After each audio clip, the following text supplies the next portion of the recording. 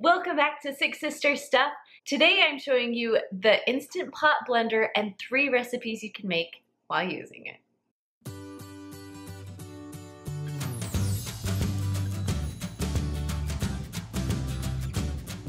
So my name is Kristen and I am the second sister from sixsisterstuff.com. So a few weeks ago, Instant Pot, the company, reached out and was wondering if I would try out the new Instant Pot blender. Now, if you know me, I am slightly obsessed with Instant Pot products, so I was so excited to try out this new product.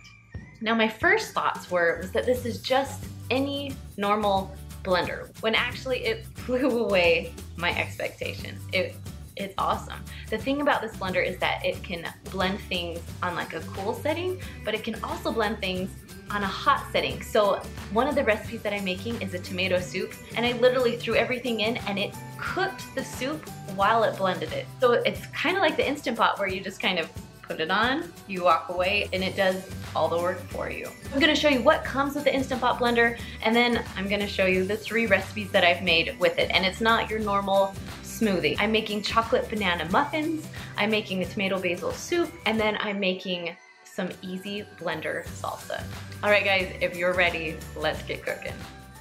So I wasn't sure what to expect when pulling out the Instant Pot, but I realized, this blender is a heavy duty, nice blender. It can hold up to 60 ounces, which is about the average size of a normal blender. I was really impressed of how sturdy it was. Like, you can tell it was a nice one. It wasn't cheap plastic. It also has 8 blades to chop everything up. Now, the blender base kind of reminded me of an Instant Pot. It had different functions and you just push a button. The lid, I love the lid because it screws on and the machine won't work unless the lid's on correctly. They also have this little thing that will push the food down so it will blend correctly. The other things that come in here is a little brush, because when the Instant Pot gets hot, it does leave a little bit of residue, so you're able to clean up the residue and just clean the blender easier. And then of course it comes with a manual. And the other thing that surprised me that came out was a strainer bag, so you can make like almond milk or other things and use that strainer bag to make smooth milk. Now, one thing that's so different about this blender is that it has a temperature gauge. You can do hot things and cold things. There's some things like a smoothie, crushed ice, frozen desserts that are obviously cold, but there are a lot of things you can make that are warm. So today I'm going to start off by making my homemade blender salsa. So first you're going to chop up 1 jalapeno. Now, I don't like to add the seeds because I don't like it hot because my kids won't eat it, but you can add the seeds if you want. Next, we're going to add half of an onion, just chop it into big chunks. Next, we're going to add 2 cans of diced tomatoes, 1 tablespoon of lemon juice, there's the jalapeno, a little bit of cilantro, and then of course our onion. So now we're ready to blend. So just match up those little holes with the prongs. Then we're going to add in our 2 cans of diced tomatoes. Then on top of that, you're going to add the 1 tablespoon of lemon juice. Then just throw in the rest of your chopped vegetables. Now make sure you seal and lock your lid correctly or it won't blend. Okay, so I'm going to push the pulse button and we have options. We have low, which is 2 minutes, medium, 5 minutes, and high, 8 minutes. So I'm going to stick with low because I don't need this to blend very much. Once you push the 2, it will beep 3 times and then just start blending. Now, I didn't need this to blend very long, so I stopped it before the 2 minutes was up because it's salsa. I want a few chunks in there.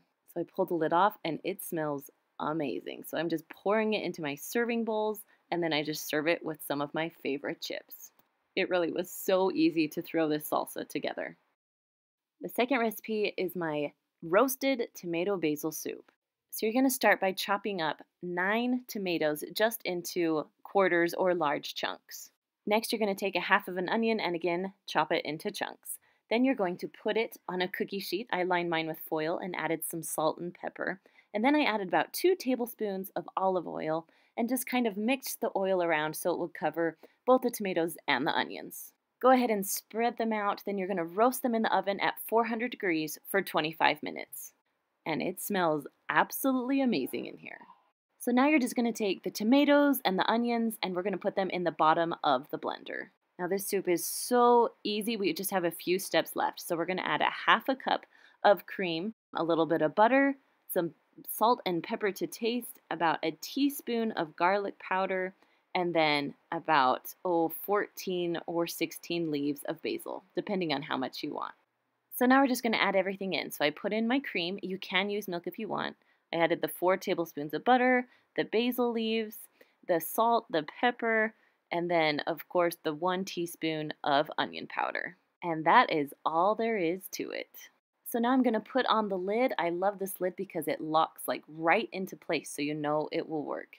Next I'm gonna push the soup function. This is a hot function, so it's gonna cook for about 22 minutes, and then the last 2 minutes or so it's going to blend together. So it's going to get up to 100 degrees Celsius. We're already about 10 minutes into it, and it will pulse every few minutes, but it really is just heating up all of my soup and cooking everything together. And my husband probably thought I was crazy because I could not stop talking about how awesome it was that this would heat up and cook my soup. All right, with 2 minutes left, it started to blend together and just make it the perfect texture. I think my favorite part was that I can put it in, push the soup button, and then just walk away. All right, when it's done, it will actually spell out that it's done. Now be careful, it is pretty hot on the glass, so use the plastic when lifting up your blender. So I took the lid off, and oh my gosh, this soup smells so good. I love that it has like a creamy orange color. It's not like bright red because of the cream. Now if you want to use milk, you could, and it would be a little more red. Now for toppings, I like to add Parmesan. You could sprinkle a little bit more basil on top. It really just depends on what you like. But this soup is so creamy and so good. Your family's gonna love it. Now for the last recipe, we're making blender muffins. So go ahead and preheat your oven to 350 degrees.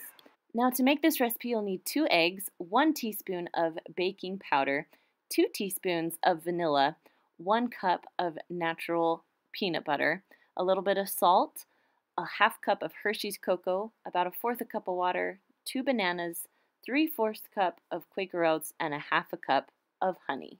And don't worry, all these recipe links are in the description below. Now because this batter is kind of thick, we want to start with the liquidy items first. So we're going to add the 2 eggs right into the bottom of the blender. Next, I'm going to add the 4th cup of water. If you need more water later on, you can add a little more. Next, I'm going to add my 2 bananas. Now, I highly suggest using ripe bananas. It will blend a lot easier. Then you can use normal peanut butter or natural peanut butter. And yeah, I'm struggling with the peanut butter today. It's a cup of peanut butter into your blender. Then you're going to add 3/4 cup of old-fashioned oats and a half a cup of honey. Now, I'm eyeballing my honey because I like a little more than what it suggests. Then go ahead and add a half a cup of cocoa, and we are almost ready to blend. Just a few more things. So we need about 2 teaspoons of vanilla. You can add 1 more teaspoon if you'd like. And then go ahead and add 1 teaspoon of baking powder. And for the very last thing, just add a little bit of salt. It's about a half a teaspoon, but again, I eyeballed it. All right, we are officially ready to blend this up. So go ahead and put the lid on. Make sure that it's on all the way so it will blend. Now I'm going to do the pulse again and just try for the low setting. So we're going for 2. We're going to see where this gets us. So after you set it, you just have to wait for the 3 beeps and then it will start to blend. And because it kind of is a dry batter, it will just take a minute to get going. All right, so it's still going. I'm just going to go ahead and push some of the dry batter down into the wet so it will mix a little smoother. All right, there we go. It's starting to move a little bit more. It is really thick batter, and if you use ripe bananas, it will be a little easier to blend because mine were not ripe as they should be. So now it's time to scoop your muffins into the muffin tin. So I've filled them up about half full, and then I love to sprinkle a little bit of chocolate chips on top. This is a perfect job for the kids to do too. Now, if you're looking to be a little bit healthier, you don't have to add the chocolate chips, but I like the little added sweetness on top. All right, now we're ready to cook. We're going to cook at 350 degrees for about 12 to 15 minutes. My oven cooks a little bit on the lower side, so I'm going 15. Now when they're done, they will pop up just a little bit. The chocolate chips will be a little bit melty, and then once they're cooled, I just pop them out of the container, and they taste absolutely amazing. Okay, out of all the 3 recipes, although they all were really good, this tomato basil soup was amazing. And maybe because it's lunchtime and this is what I really wanted for lunch, but it's good. I'll see you on Monday. See ya.